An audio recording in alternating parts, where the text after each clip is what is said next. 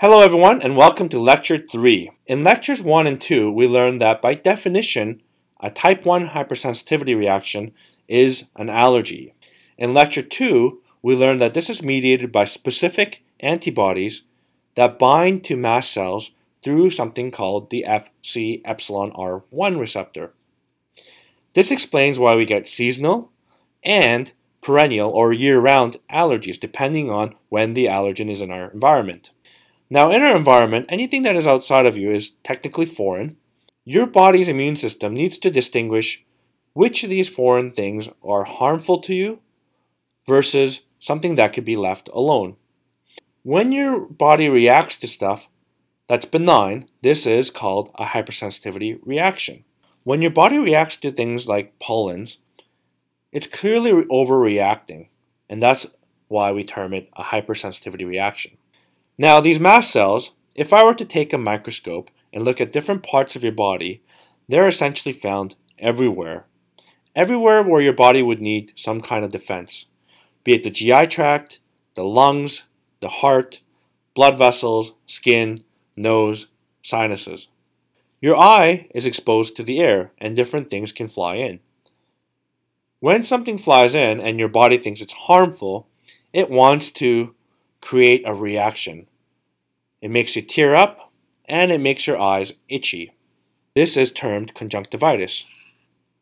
Now, when we look at this at the micro level, we see that a little bit of the pollen has been recognized by the antibodies, which in turn activate the mast cell to unleash chemical warfare, to kill and neutralize whatever's coming in. Now, the mast cell has other ways of recognizing self from non-self. You can imagine that sometimes your body needs to react without having seen something before. These are all defense systems of your body. Let's talk about some of the other cells involved. In most parts of the body, including your eye, we have the innate immune system, which reacts with the adaptive immune system. We have the antigen presenting cell, the T cell, and the B cell. Let's talk about these in detail. Here is the antigen presenting cell. The whole reason why this guy exists is to tell different parts of your body and different parts of your immune system, hey, I think I found something here. What do you think about this? Now, the mast cell, like any other cell in your body, can also present antigen as well.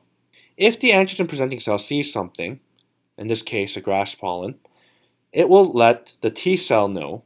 The T cell in turn determines, hey, is this harmful or not? If it decides that it's harmful, it will then interact with a B cell. The B cell will be reacting as well. The B cell, once activated, becomes a plasma cell, producing antibodies. If it happens to be the IgE type of antibody, it will mount a parasite-like response in the immune system.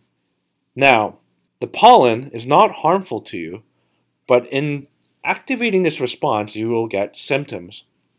A plasma cell is essentially a factory of antibodies. These antibodies go in turn coat your mast cells, your eosinophils, and the basophils. This allows these other cells to react to things faster and more aggressively the next time it sees something. Let's talk about an allergy. An allergic reaction, type 1 hypersensitive reaction, involves white blood cells. Here we see our friendly APC, the B cell, and the T cell. Now, these guys work perfectly in concert most of the time to mount a formidable response. The end result is the mast cell being activated. It releases both late phase and immediate phase reactions.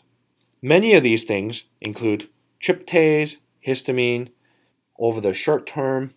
Other things like TNF-alpha, proteases, heparin, leukotrienes also get released.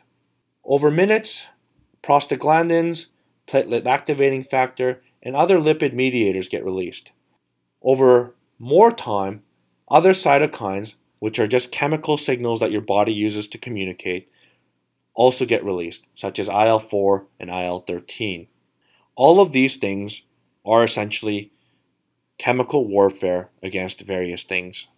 In the next chapter, we're going to talk about specifically seasonal allergies and year-round allergies.